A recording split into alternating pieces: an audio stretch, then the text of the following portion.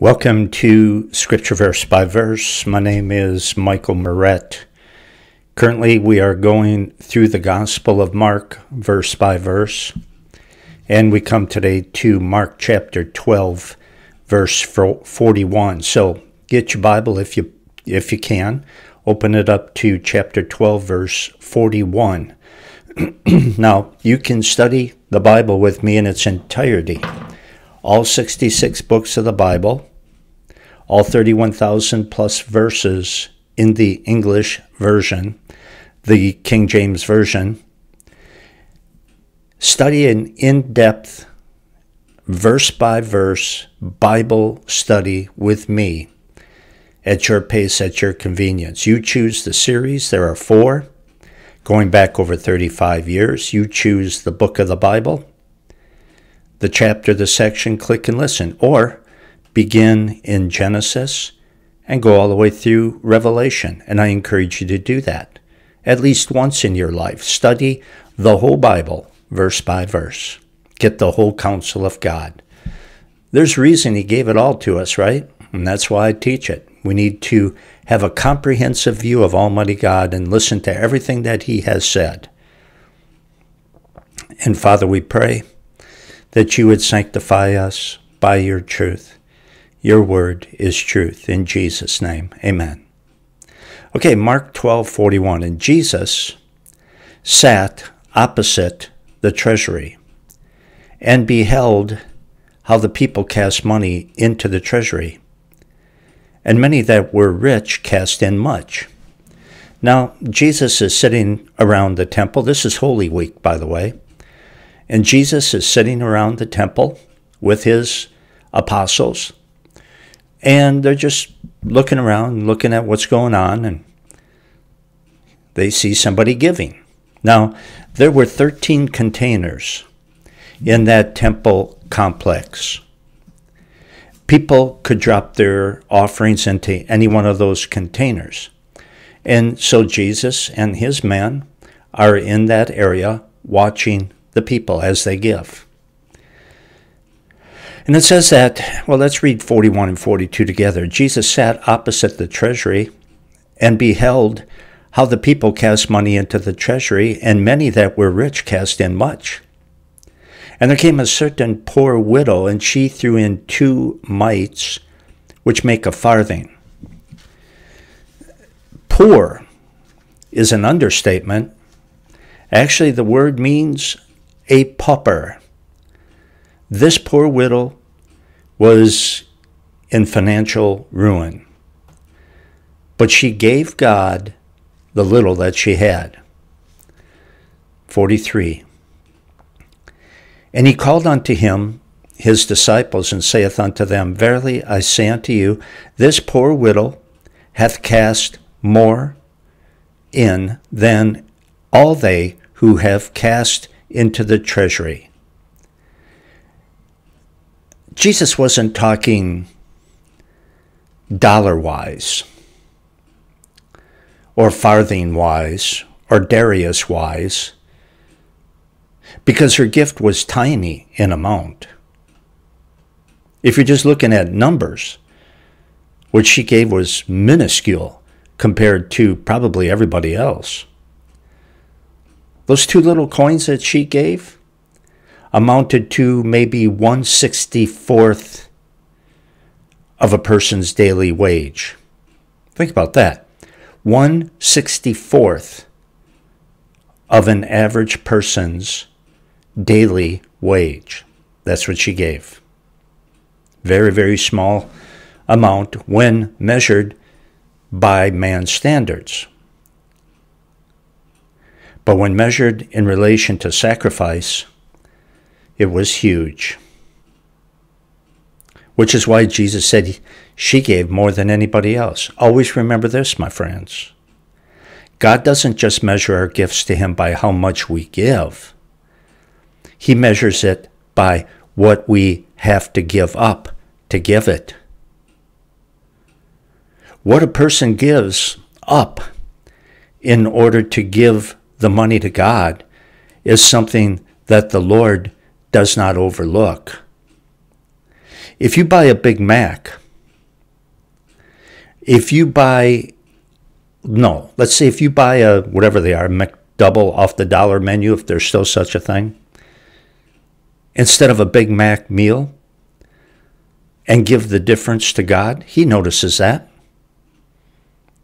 If instead of having steak and lobster at a fine restaurant tonight, you go get a cheeseburger from Burger King or McDonald's or something like that, and you give the difference to God, he knows that. He notices that. David said, I will not give what has not cost me anything, or it has not caused me nothing. So the kind of giving that God appreciates is the kind of giving that costs us something. What could you do with that money that instead you're given to the Lord's work?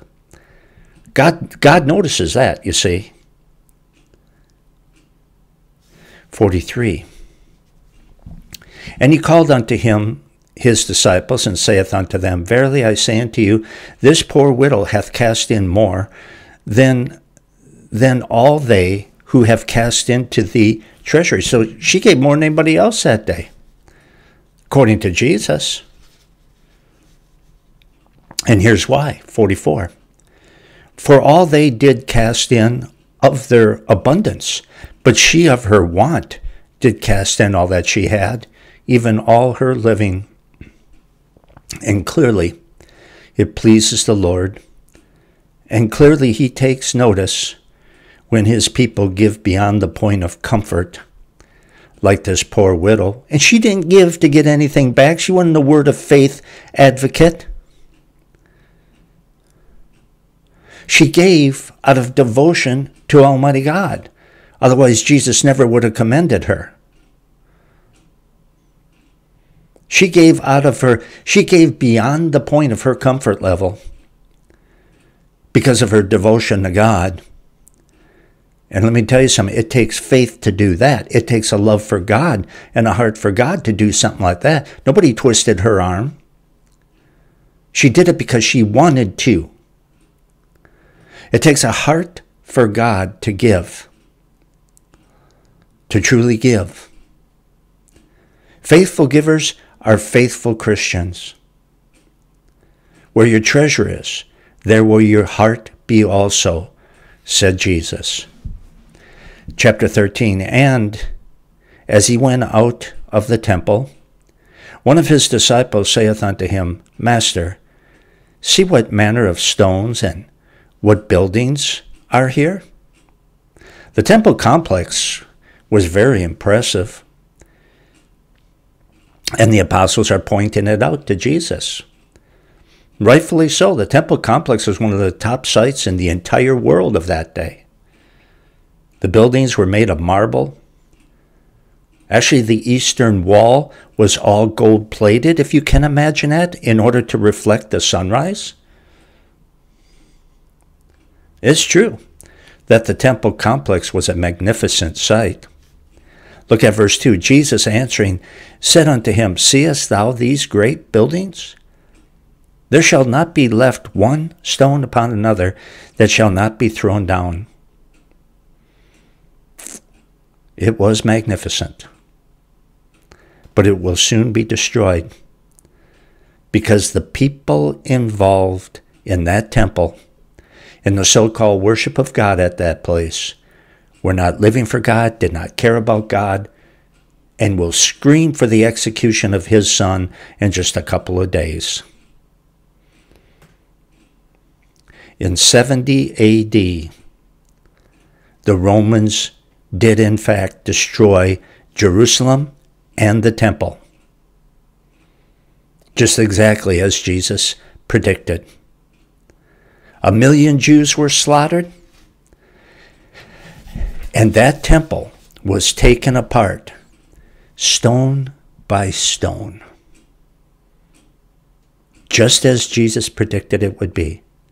This is why every word of the Bible is absolutely essential. This is why all 31,000 plus verses, all the words of the Holy Bible must be taught, must be read, must be believed, must be taught.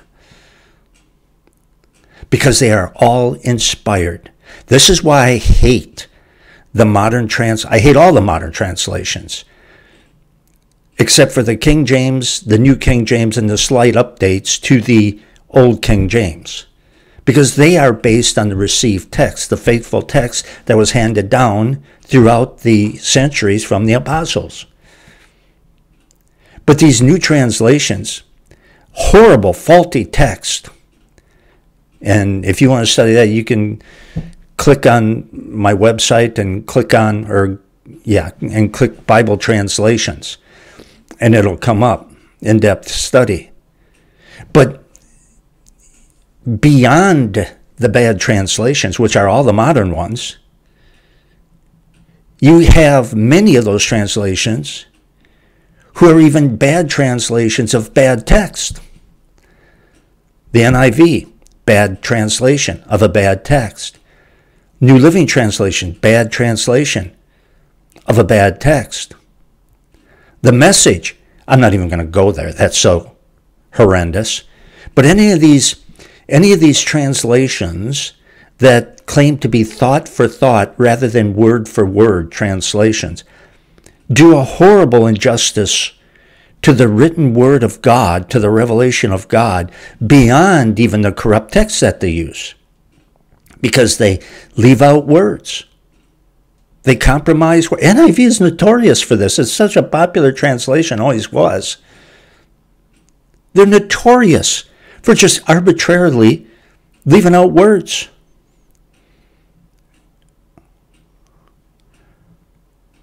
And every word is inspired by God. And we see it right here. Jesus didn't say, hey, you know what? That temple is going to be destroyed. It's going to be completely destroyed by the Romans. Yes, sir. He said, no, stone by stone. He was very precise. And that's exactly what happened. Very precisely foretold by Jesus, exactly what happened. The Romans took it apart stone by stone, because they had heard a rumor that the Jews, when they built the temple, mixed in gold with the mortar. And so they took it apart stone by stone. 3. And as he sat upon the Mount of Olives opposite the temple, Peter and James and John and Andrew asked him privately, tell us, when shall these things be, and what shall be the sign when all these things shall be fulfilled? The disciples believed that Jesus would establish the earthly kingdom of God within days from now. I know he had told them several times that he was going to be murdered and betrayed, crucified, but I don't know, it just didn't sink in. They still think he's going to set up his kingdom within days. Probably before the Passover feast that's about to start will be ended. So they want to know exactly when the temple will be destroyed and when the kingdom will be established. And they also want to know what to look for in the way of signs.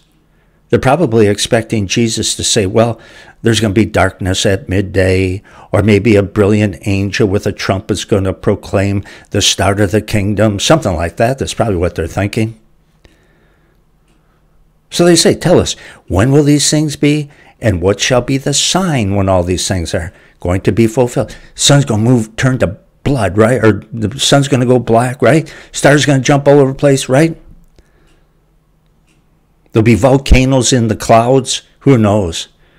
They're thinking something big. 5, Jesus answering them began to say, take heed, lest any man deceive you. For many shall come in my name, saying, I am Christ, and shall deceive many. Jesus is talking about the time between his ascension and his return to earth.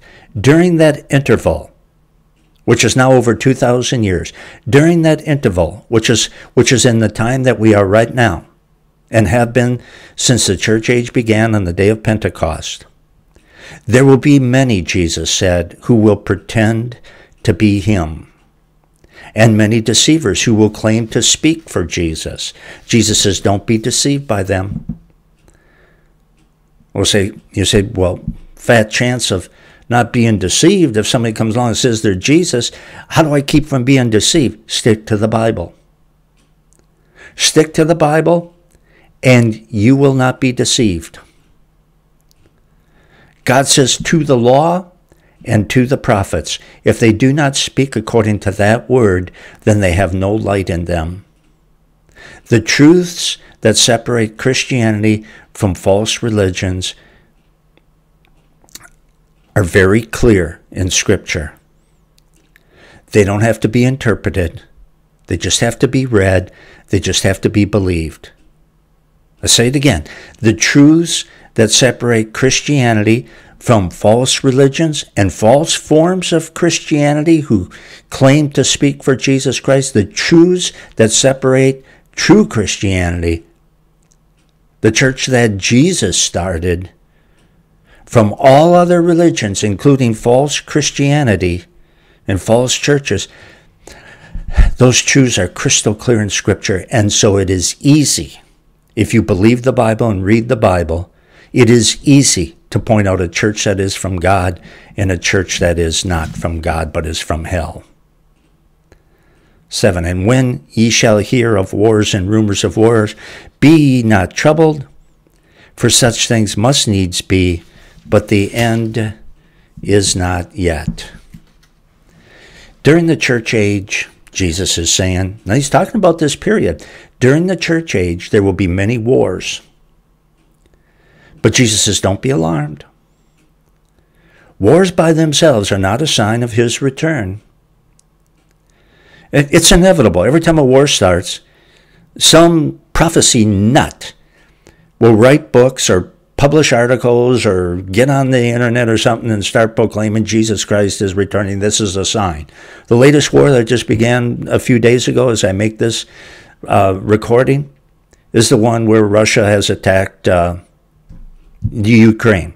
And sure enough, there are people publicizing the fact that this is a sign of the end of the times. This is a sign that Jesus is returning, in spite of what Jesus says. See, that makes good headlines, and it brings in a lot of offerings, and it sells a lot of books. But if people knew the Word of God, they wouldn't buy one single one of those books, and they won't bother reading the article and give those opportunists opportunity to draw attention to themselves. God says, to the law and to the prophets, stick to the word. And during the church age, there's going to be many wars, Jesus said here in verse 7. But he says, don't be alarmed. Wars by themselves are not a sign of his return. And yet, it's just amazing how many books are written by opportunists every time a war breaks out. And of course, that's especially true when there is war or threat of war in the Middle East. The catalogs of Christian booksellers are stuffed with books with titles that include the words Middle East, Antichrist, oil, war, terrorism, Ayatollah, Iran, Iraq, rapture, second coming. Those books sell, man. They sell big times. Lots of tainted money can be made by prophetic hype when a war breaks out. But war, even war in the Middle East, is not necessarily a sign of the return of Jesus Christ. Jesus said, the end is not yet. Wars are the norm, unfortunately. Not just for this present age, but since the fall of man. The first world war actually occurred when Cain killed his brother Abel. And there's been wars ever since. It's been going ever since. Verse 8, for nation shall rise against nation, and kingdom against kingdom, and there shall be earthquakes in various places, and there shall be famines and troubles. These are the beginnings of sorrow. So all of these things will happen. All the things that Jesus mentioned will happen, will be the norm during the present church age. And what did he mention? He talked about earthquakes, talking about famines. In other words, natural disasters. They've been happening for 2,000 years.